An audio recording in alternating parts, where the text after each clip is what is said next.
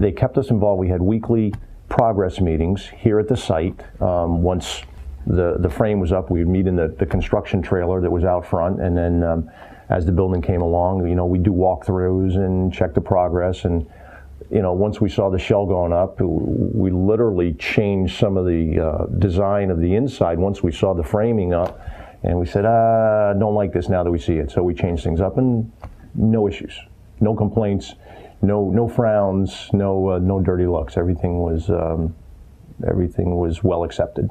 We actually allowed Phil to have design freedom on our front lobby, and our front lobby is somewhat unique in that we've got a lot of semicircles in it with our conference room, all glass window, and the front lobby area. And that was really Phil's design, and we appreciate the fact that he put the thought into that, and he's very proud of it, and we're very proud of it also. It's a Butler prefab building, which, in essence is a steel shell, but Phil brought in some design characteristics to make it very appealing from the curb. And I think people driving by, we constantly get compliments on the building and how nice it is and how nice it looks, and even how green our grass is. But it's visually, it's a very appealing building for what it is, from the street and the inside. I have nothing negative to say about Claris or Phil or his team. Everything was a positive experience from start to finish.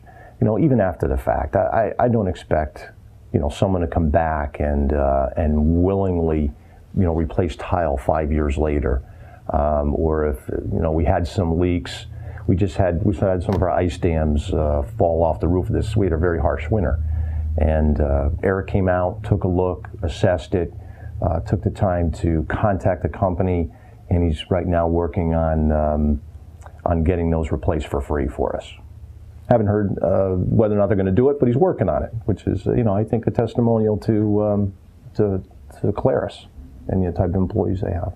It's a very good experience, start to finish, and even now, just recently, we had some issues with cracked tile, and no question, no issue about Claris coming back and fixing them. And matter of fact, probably 2 months ago, and it's been how long? We've been in here 5 years. So they came back with no questions asked and replaced the granite tiles in our entryway. So I don't think a lot of builders would do that. My home builder, I had issues afterwards. 1 year, that's it. Doesn't want to hear about it unless you want to write out a check to him. We incorporated geothermal heating and cooling into our office area. Unlike my builder at home, because I did the same thing at home, Phil fully embraced that. As a matter of fact, he was excited about it. He was thrilled that we were doing that. And we also decided to do radiant heat in our warehouse. More than willing to accommodate us with those requests.